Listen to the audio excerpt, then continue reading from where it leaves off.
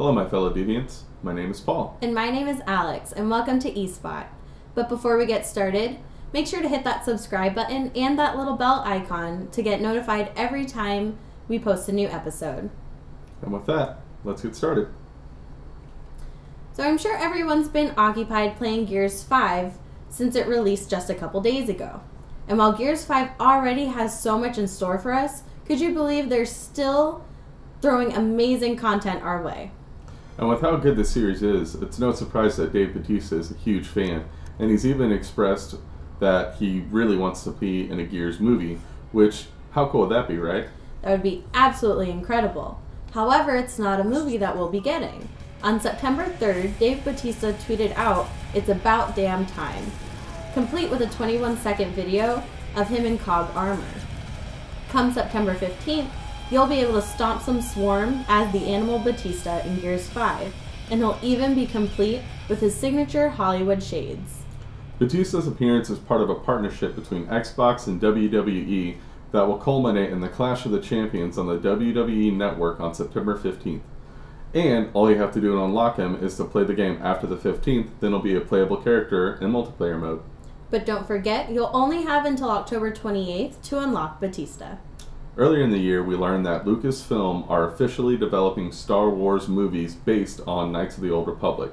Lucasfilm is looking to Peter Jackson's The Lord of the Rings series for inspiration. A 3-hour runtime? No. Even better. They want to have huge battles involving lightsaber-wielding combatants in the new films. There is some skepticism since we got to see what large-scale lightsaber battle looked like in the Attack of the Clone Wars series, but some didn't think it was too great. But who knows? I'm sure Lucasfilm has a plan, and quite frankly, I can't wait to see some large-scale lightsaber battle to happen. So Disney's been big with live remakes lately, with the recent release of the live-action Lion King and Aladdin, and it's seeming they're not going to be stopping there, with rumors of a live-action Hercules, Hunchback of Notre Dame, and Pocahontas. Well, there's another one to add to the plate, Atlantis: The Lost Empire, and to increase your excitement, Tom Holland will be playing the lead. We're all familiar with the Netflix and their binge culture, releasing one season at a time with not really giving us any warning about it. Well, Disney's taking on a whole different route with their new streaming service, Disney+. It was announced at D23 that the new streaming service will be a weekly schedule, and it's a way to try and keep subscribers hooked instead of the usual one and done, or at least until the next season is released. Smart move by Disney.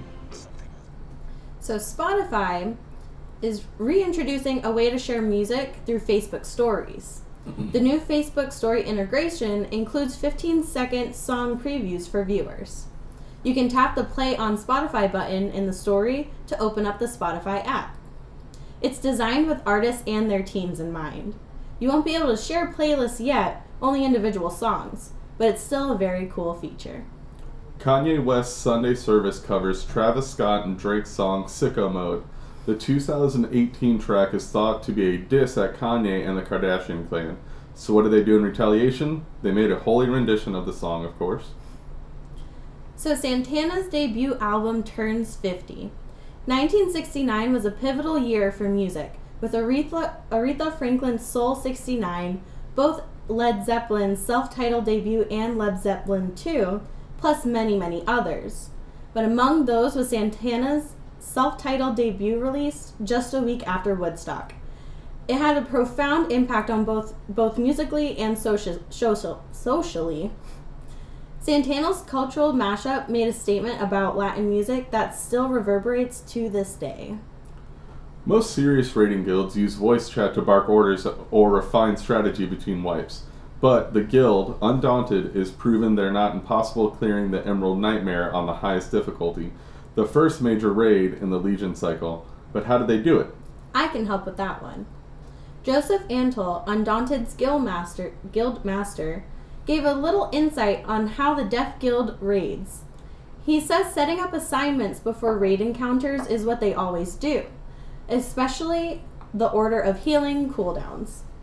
And if a tank forgot to taunt a boss to deal with the debuffs, the other tank would quickly type in taunt as a reminder. It's easy to see why undaunted raiders enjoy the satisfaction of succeeding against the odds. Being able to come together and still enjoy a game is success in itself. The future of video games is soon becoming present, with beautiful graphics that could be deemed so close to realistic. And Control is a prime example. Unfortunately, that comes with a cost. But it's nice to know that playing the game on a high-end PC is a showpiece for the next generation of video game visuals.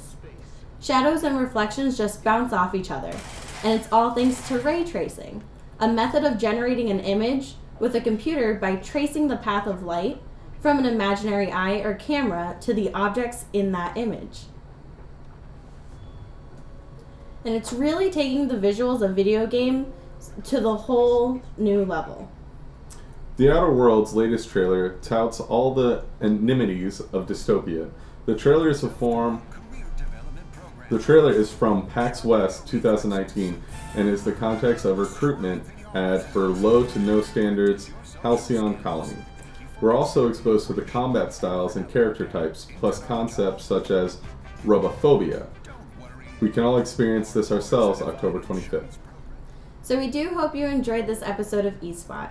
And also don't forget to check out the other amazing content on the DVSI channel and website.